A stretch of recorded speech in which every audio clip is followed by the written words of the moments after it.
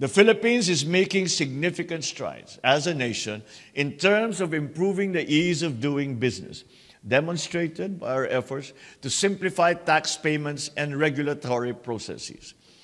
Our reform of fiscal incentives and implementing policies that foster public-private partnerships are crucial for enhancing private sector involvement.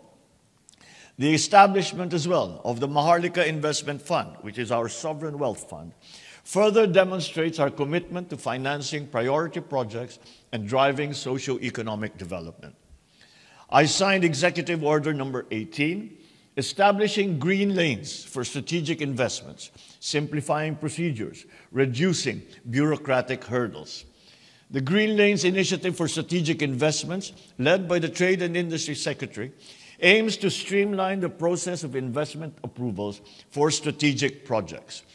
It is designed to facilitate and expedite the process for investors looking to set up or to expand their businesses in our country, particularly in industries identified as strategic or of significant economic importance. In addition, the Create More or Maximize Opportunities for Reinvigorating Economy Bill, which proposes amendments to the existing CREATE Act, aims to strengthen the Philippines' fiscal and non-fiscal incentives to encourage investments in our strategic priority industries.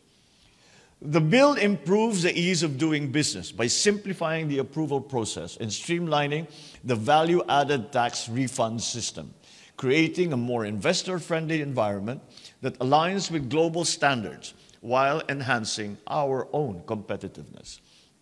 I am also pleased to announce the recent enactment of 3 other priority bills, which further our development goals. They are the Public-Private Partnership Code of the Philippines, which facilitates transformative partnerships and infrastructure growth, the Internet Transactions Act, which creates a framework for a robust digital economy and aligns our policies with the demands of the 21st century, and the Tatak Pinoy Act, or the Proudly Filipino Act, which I signed into law on 26 February of this year, is designed to strengthen industry development and enhance the Philippines' participation in global value chains. So I enjoin the business leaders of Brunei to seriously consider the Philippines as your prime investment destination. We are committed to fostering mutually beneficial outcomes for the business sectors of both our countries. Together, let us approach the future with determination and confidence, striving towards shared prosperity and success. Let us all make it happen in the Philippines. Let us do it together. Mabuhay, Ribuan, Terima Kasih.